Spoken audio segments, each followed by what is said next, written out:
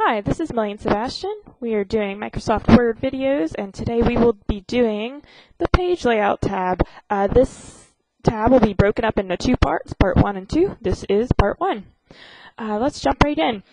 I will be starting with my lemonade stand, Edit 1, which means we've tinkered with it a little bit. You can download the files to go with this. And make sure you're on the very first worksheet, the final product, and not any of these other ones down here. So you should see Annie's awesome lemonade stand. You should see all her awesome employees. And let's see what we can do to tinker this document, starting with the themes. So themes are a combination of three things: colors, fonts, effects. So you can completely change your theme, and the default is Office. So if you have played around from the Home tab with the colors and the fonts of your spreadsheet, then you've probably been working in the Office theme.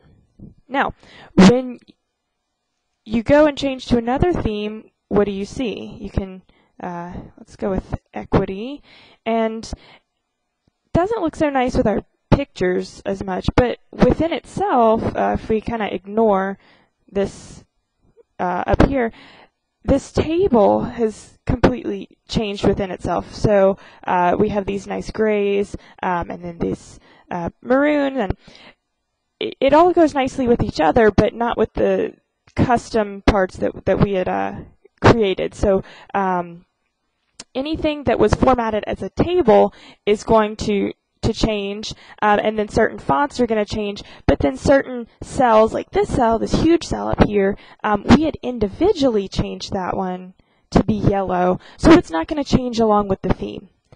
But the tables do. This was formatted as a table, and then things like Spark charts, things like graphs, they're all going to change.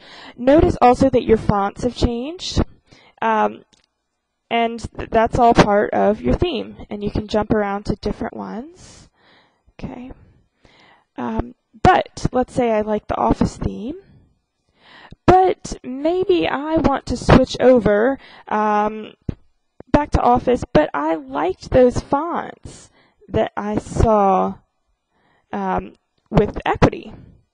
And I can do that. I can import just the fonts of Equity. So you see my fonts are different within my table, but that color scheme that I worked so hard on did not change. And I can always go back to Office.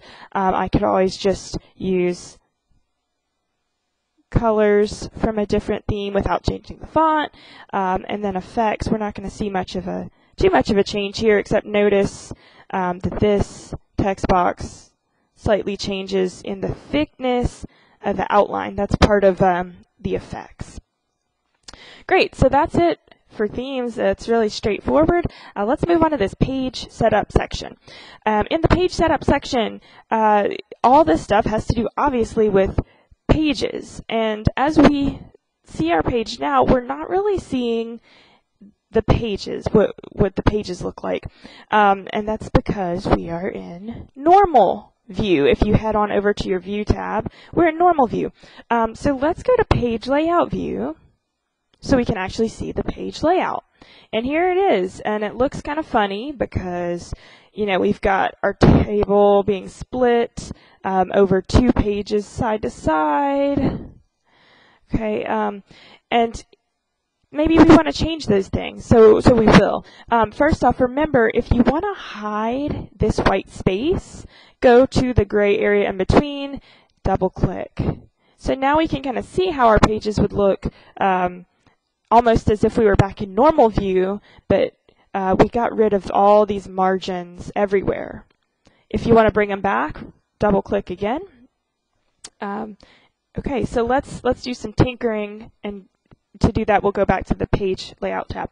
Now, first off, this table kind of going left to right, it's a very fat, short, wide table, but the paper is the opposite orientation. So, you know, we could just switch to landscape, and that would make a lot more sense. Let's go back and get margins. What about your margins? Well, we're currently on normal, but you can make some nice wide margins. Notice how wide this white space got. You can do narrow, and then of course you can do your own by heading to the bottom of the drop down to custom, and you can tinker with it to your heart's desire. So you could maybe make a really large margin on this side if you wanted. Notice there are separate categories for how wide you want your footer to be and how far the header and footer are from the top. So let's make this one really tiny just so you could see an example. So I'm going to put a tiny distance and then a larger header. Okay, and there we go. Okay, now if I don't like that, I can always, instead of custom, just back to normal. All right, let's talk about the size of the paper. That's what size are you printing on. So if I zoom out here, I can tell that this is my standard 8.5 by 11 piece of paper that we commonly print on, but you can switch over to legal. You can switch over to some of these European size papers, and then if you need, I'll show that one more time, go to size, go to the bottom, and you get the dialog box where you can do some more adjusting as well as change the print quality, and you can even change the number on the first page. And then from here you can get to print preview. If you click on options, that brings up the options for your printer. So you can do all sorts of stuff from this dialog box, which we'll see come up again in other instances. If you just want to print, go here, print preview. Notice brings you over to the backstage view. Backstage view means we can't edit the document anymore. We're seeing kind of behind the scenes, and we're in the file tab. That's all backstage view means. So here's what it would look like if we were to print it, and we can see it's 2 pages wide, and we can scroll through those. Now you can always just head back. So that's how to change the size, and then how to change all the print options from this dialog box. Now, what if I don't like this one column being by itself? That's pretty understandable. It looks pretty lonely out there.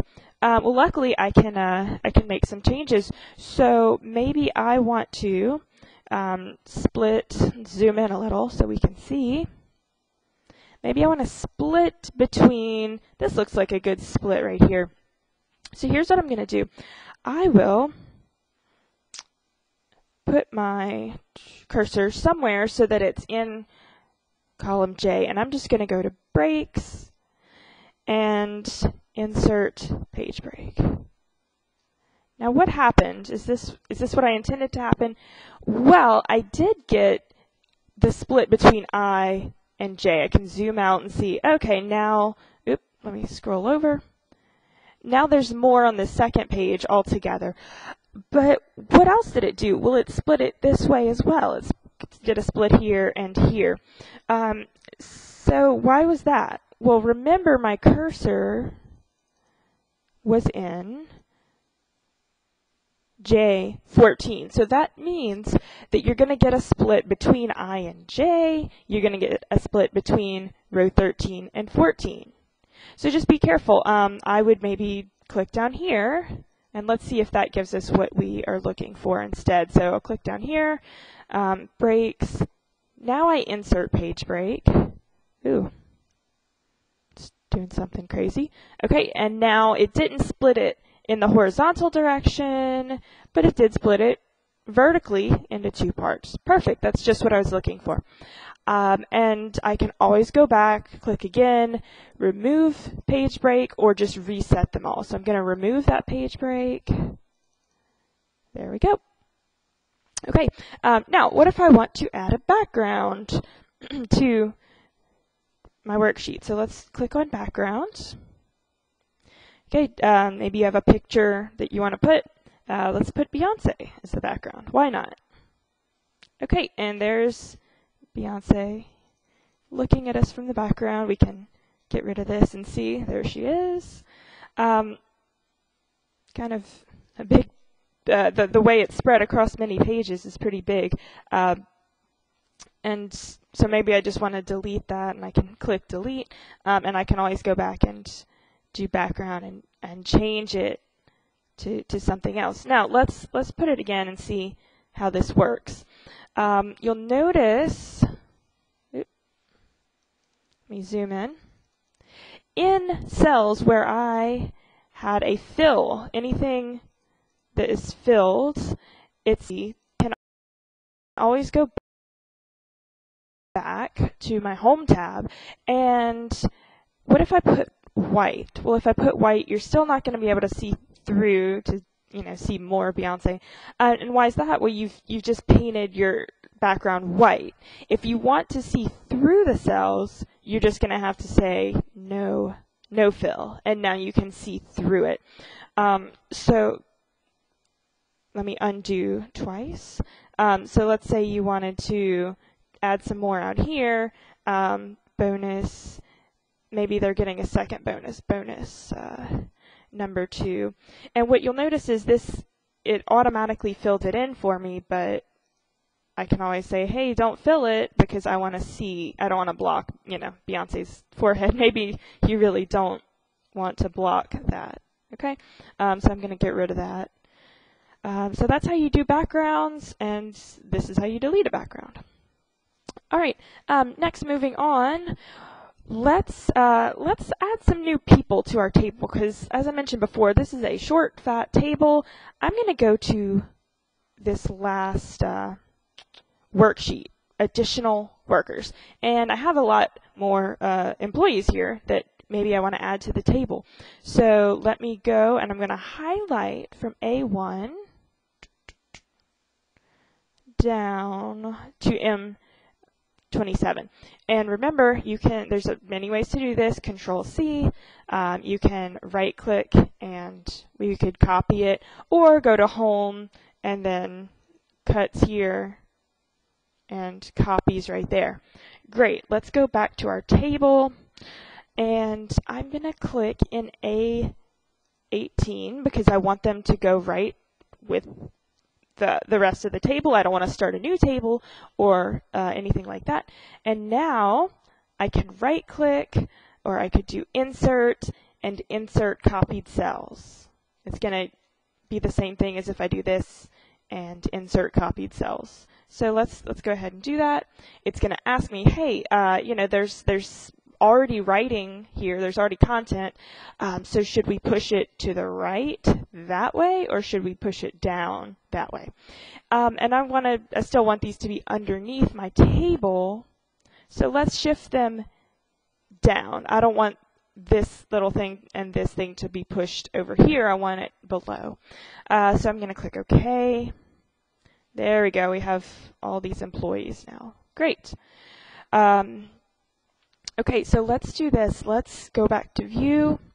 We're in page layout view, but what am I not seeing? My margins. So let's add my margins back. Cool. So this is fine. This looks like I wanted it to look. However, let's say you go and print this out. You print this out, you're at a corporate meeting for Annie's Awesome Lemonade Stand, and you go to see, how much is Martin working on Wednesday? Well, which day is Wednesday? I would have to go back to the previous page to see. And on the computer, of course, you just scroll up, but on paper, that can be kind of a headache, right? Because I don't know if, maybe this is Monday, Tuesday, Wednesday, but maybe it's Sunday, Monday, Tuesday, Wednesday. I don't know. I can't tell which day is which. If, Raymond worked 2 hours this day, but what day is that? Was that Thursday, or who knows? Well, luckily, there's a solution for this. We can take this nice header that we created, and we can make it print out on every page. So let's do that. Go to page layout, and you're going to go to print titles. And you get this dialog box, which by this point should look pretty familiar. And print area, we skipped over that one. We'll come back and get print area. But print titles, that's what we're looking for. And do we want to repeat a row or a column? Well, row 8, let's exit this. Row 8, that's where the important stuff is. That's what we were looking for, and we want to be repeated. So here's all we need to do. We go to print titles and rows to repeat at the top. Click on this, and you're going to say, hey, I want row 8, and I just clicked on the number 8 over here. If you delete that, you don't have to click on the 8. You can just click on any cell within row 8. It works the same. And you'll notice a little special notation pops up. It says $8:, $8. That is just Excel's way of telling itself that you want row 8 to appear. Because if you remember, colon signifies through. And anytime we're talking about a cell range, and this is a cell range, correct? It's from A8 all the way down to, well, all the way down as far as we're printing, so to L8, but even kind of in Excel's mind, it's going to include everything, M8 and N all the way to Z and beyond and beyond and beyond. So, I accidentally did it twice. Let me delete this. So it's just saying, hey, I want to do from row 8 to row 8 for infinity. That's all it means. Once you've clicked that, just hit enter. Okay? And now I can click OK and look at what happens. It popped a copy of that row right where I need it. And now at the top of this page, I don't have to worry about wondering which day is which. Now, let's look at our document now and notice, well, we have this table here, and Excel kind of chose for us that this document's only going to be 2 pages big because, you know, we have content on this page and this page. All the way down to here, I have some blank space, but it's not going to print a page 3 because it's smart enough to know there's nothing on page 3. I haven't even clicked on page 3. But then notice as soon as I click on page 3, that page kind of comes to life. It as if it were going to print it. And I even get this special row repeated at the top of page 3. So that's really smart of Excel. It's trying to save you paper. It knows you don't want to print where you haven't even clicked. It's not going to print infinite pages. Now, what if we wanted to do some changing here and fit all of this onto one page? Maybe we don't even care about, for example, this. Well, luckily, that's really simple to change. So let's do this. I currently, maybe I decided, well, let's print this, but I only want this table. I do not care about this down here. Well, that's fine. We can do that. So I'm going to zoom out a little, and let me highlight from A1, that's this huge cell, and I'm going to go all the way down to, oops, it's not letting me, okay, to M34, is that everybody? No, I need to get all the way down here. So let me scroll from down here, oops, hold on, careful what you're clicking, from down here all the way up. So my cell range, come on, okay, cell range from A1 to M44. That's all I want to print. Well, it's really simple. All you have to do is highlight that, and then you go to print area, and you click set print area. And you'll notice you get a special border around that. When you go, if you change to any other view, though, or even in this view, you're still going to see your other content. This still exists. It's not like it's gone. However, it's not going to print. So if I do File and I go to Print and I want to see my print preview, notice how it didn't include the other stuff. So that's what I've done is just change my print area. That's all. Now I can always, let's say I kind of regret that. I chose poorly. Maybe I didn't want to get rid of that. Just go back and clear the print area. Okay, and now if you go and look at your print preview, it's there, so you did include it. Okay, so that is the print area. Now let's talk about changing how many pages you're printing, because maybe I want this all to fit onto one page because I think, well, 2 pages is too much. Luckily, you can do that. Really simple.